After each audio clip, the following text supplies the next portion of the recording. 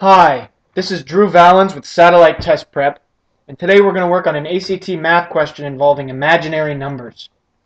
Imaginary numbers is one of those parts of the ACT math that goes beyond the SAT. So, it's important that we know a couple of things. Let's take a look. If the square root of 3x equals 6i, then x equals what? First of all, if you want to take a shot at this question on your own, press pause now. Okay, so right off the bat, you must know that I squared equals -1.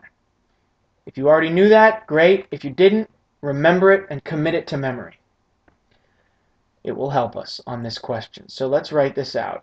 Root 3x equals 6i. What we have to do is we have to get this I into an I squared form. That's the only way we're going to be able to turn it into a real number. As it is right now, it's just the letter I, and we don't know what to do with that. So what we can do to make I into I squared is square it. But if we square this side, we have to square everything. Then we have to square this side too. It's only fair. So what is the square root of 3x squared? Well, the square cancels out this square root, so we end up just with 3x. And what is 6i squared? Well, 6 squared is 36.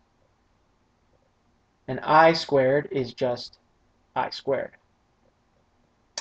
Now we have the I squared like this. So we can substitute -1 in for I squared. So we have 36 times -1 equals 3x. Continuing down, 3x equals -36.